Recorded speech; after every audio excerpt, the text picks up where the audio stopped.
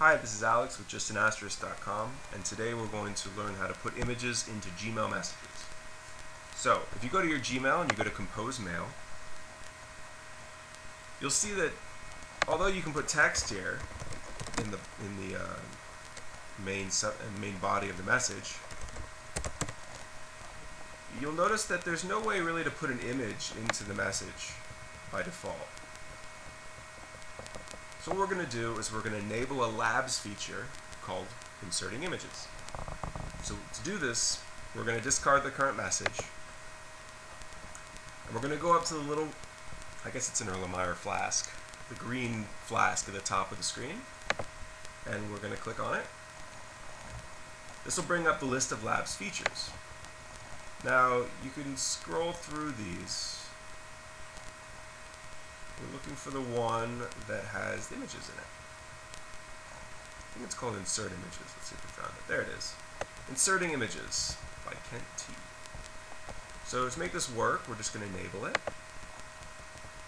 And then remember to go down to the bottom and hit Save Changes. Otherwise, it's just not going to work. Okay.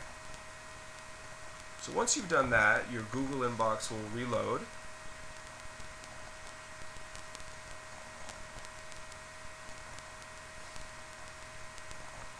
And now, if I go to Compose Mail,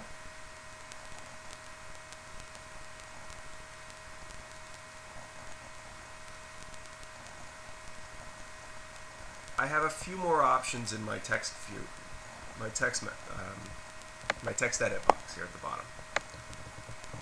So we did this to help a friend of mine named Kurt. So we'll say, hey Kurt, here's an image.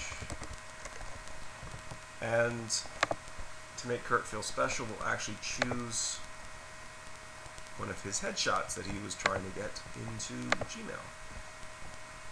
So let that load. So you'll see that to make this work, all you have to do is go to you choose the My Computer option, then you choose the file, find it on your computer, and hit Upload. And you'll see it'll bring it into the screen here with a little preview. So we'll hit OK. And this is going to dump an enormous picture into the screen. This picture might be far too large for what you were thinking, so if you click on it, you'll see you get an extra little menu here. If you choose small, it'll resize the image to something a little bit better for this size screen, right? But you can also, resize afterwards. You don't have to commit to something right away. It's not until you send that you've committed to it. So we'll say, check it out. And that's it. That's how you insert images into Gmail messages. Hope you enjoyed this little tutorial. You can see more at justinasterisk.com.